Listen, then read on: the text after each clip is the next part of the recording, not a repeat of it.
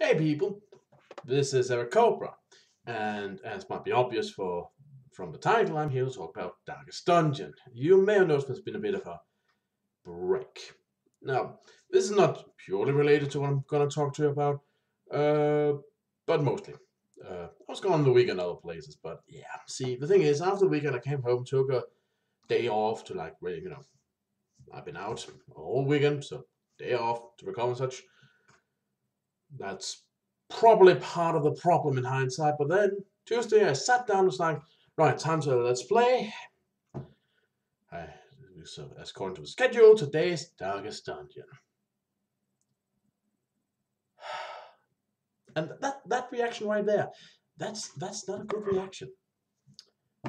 And I realized that. See, something I realized, and I complained a bit about Darkest Dungeons and such.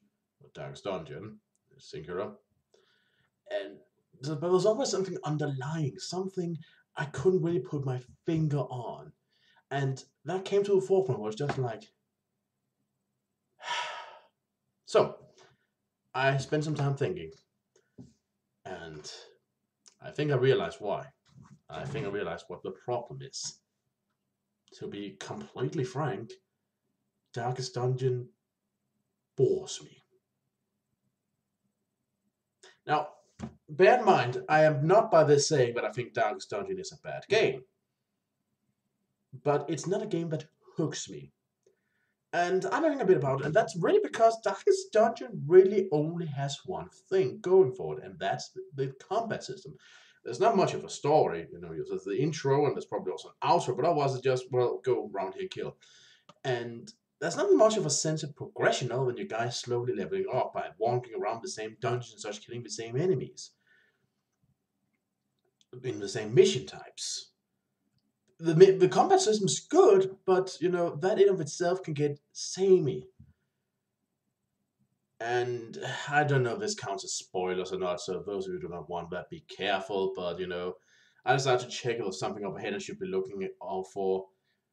Apparently, the game only really has four mission types. There's scouting missions, there's kill everyone missions, there's go push buttons missions, and there's go collect stuff missions, which is very samey. And the enemies, well, at higher difficulties, there might be two or three new enemies if you're lucky. But most of the enemies you'll meet are the same enemies you fought on the lower level dungeons, but with a new name and better stats. Same goes with bosses. There's two bosses for every area, repeated 3 times, with a new name and new stats. And I'm not saying it's bad. I'm saying it can get easily quite repetitive. I already felt it was getting repetitive when I played it. And some people like that. Some people like the grind. I don't mind grinding, but it's really not something that hooks me. The game has a lot going for it. Good art design, good music, creative enemies, but none of that really hooks me as a player. That's really up to the gameplay that, and you can say some of the same things about something like, XCOM, for example, or Dark Souls. Let's take XCOM, for example. You can say, oh, but, that just also just pick a random map and such, and then, you find the same guys and such. And yeah, that's kind of true. But XCOM also had a sense of progression. You unlock new stuff, you evolve. You do that in Darkest Dungeon too, yeah, but it feels kind of slower. What with slowly grinding the necessary ingredients to get the new level in the blacksmith thing, so you can get a slightly better sword. Furthermore, XCOM had a story that progressed, not just a checklist of things you want to kill. I mean, really, besides the go explore your first dungeon mission, all the things in Darkest Dungeon was find this boss and murder their face. Dark Souls 2, for example, only really relies on its gameplay, but its gameplay is a lot more exciting, and furthermore, there's constantly new areas and new enemies and new bosses to discover. So I'm by no means saying Darkest Dungeon is a bad game, and truth is, probably the reason I took so long to realize it is I kind of wanted to like it as a game. I admire a lot it does. I think it makes some great missteps. Recently, I found out there's no hunger meter; it's more randomish, apparently, which I think is kind of dumb.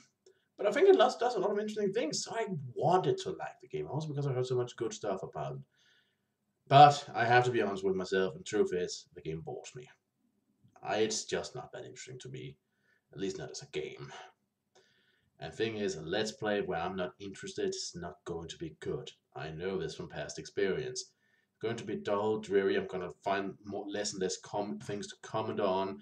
Before you know it, I'm using it like my private blog going. So today, I say as I bravely sense up, I just smack up skeletons. I went shopping. And today was a bad day for shopping because there was a long queue. And then I missed the bus. But luckily, the weather was nice, so then I could walk home. And that's not going to be very interesting for you guys. I don't want to go there.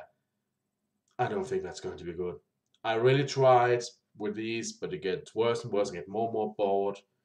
And nothing I've seen on what's coming up seems like it's going to grab me. So, sadly, I'll have to cancel this Let's Play. I'm sorry for everyone who got invested in it or who want to see my reactions for upcoming things.